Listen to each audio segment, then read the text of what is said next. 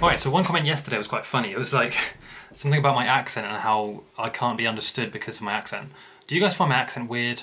Most of my viewers are probably American, so I get that it might be different, but anyway. Today's question. Should I use one reality check that affects me, or do I need to change my reality check every week? Now, I'm going to answer the question, and I'm also going to give you a few updates as well about just things that are going on. Okay, so when I say to mix up your reality checks and like try different ones, what I mean by that is not that you should just avoid doing them if they're working for you, and just for the sake of changing them.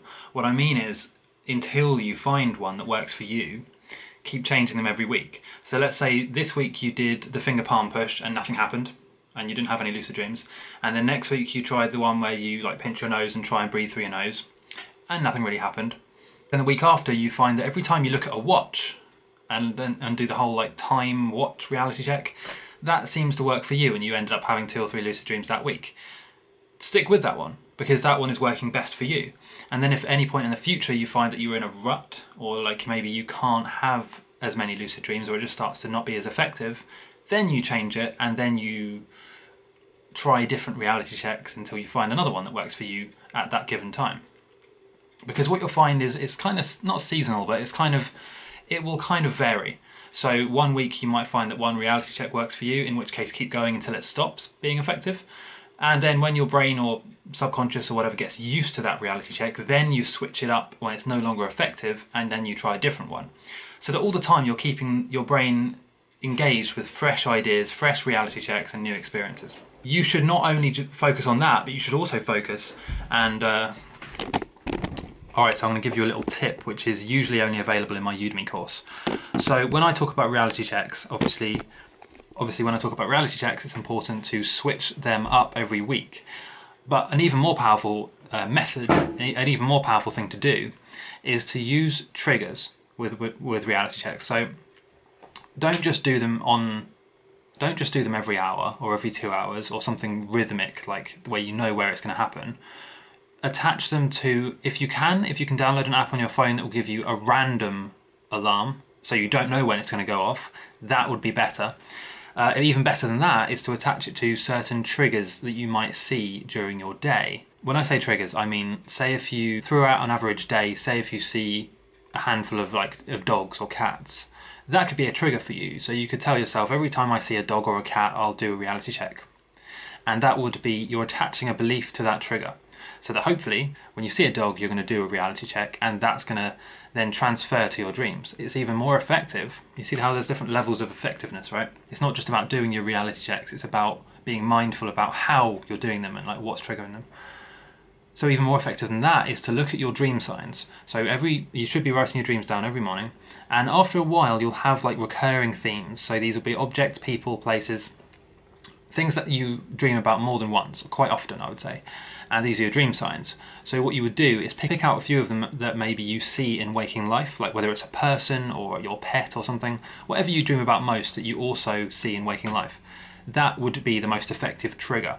Every time you see that dream sign in waking life, you should do a reality check. That's it.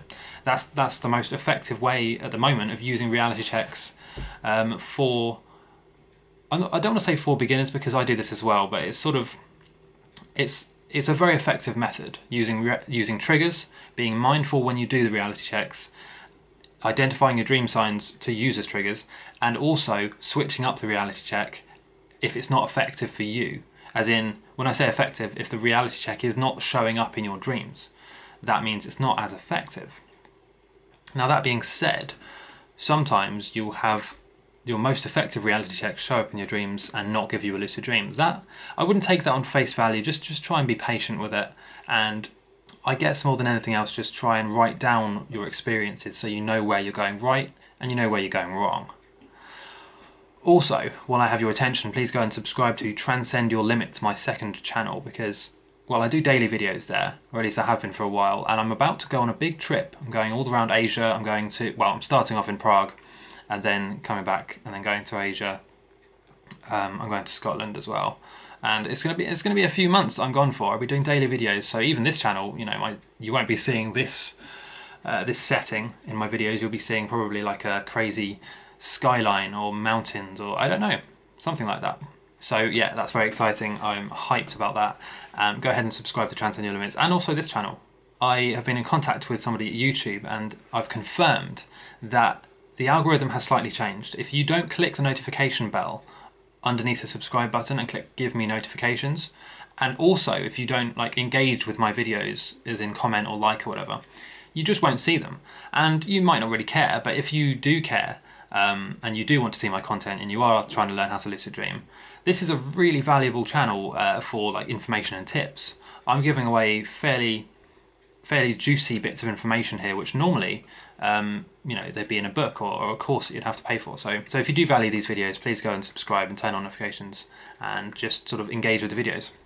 If not, then that's fine. You can ignore them. I don't really mind. Also, I'm going to be trying out the community tab on my YouTube channel just to find out what you guys want to see me make a video about. Obviously, I try and answer as many questions as I can, but obviously I'm overwhelmed with questions. So what I'm going to be doing, I'm going to be trying to look at the latest video I've posted and at the most upvoted comment. So if you would like to see a video about a particular topic and you see somebody else has asked that question on a comment, upvote that comment and it'll be very likely that I'll make a video about that particular topic. You can also check out my Patreon page if you fancy it. Information's in the description. There's actually some quite cool bonuses now, like there's a private WhatsApp group for a certain band of people, and there's some other stuff as well, coaching and ebooks and all sorts of exciting stuff like that. Thanks for watching, guys. This video and this channel was supported by my Patreon followers who are updated in the description of every video at the time of uploading. Please consider giving just $1 a month to support this channel, or just click the links in the description. You'll find links to various lucid dreaming products, articles, techniques and tutorials. If you did enjoy this video, please click the notification bell and subscribe, and I'll see you next time. Why are you still watching this? You should have clicked one of my related videos by now, right? Or subscribed or gone onto my website or something like that.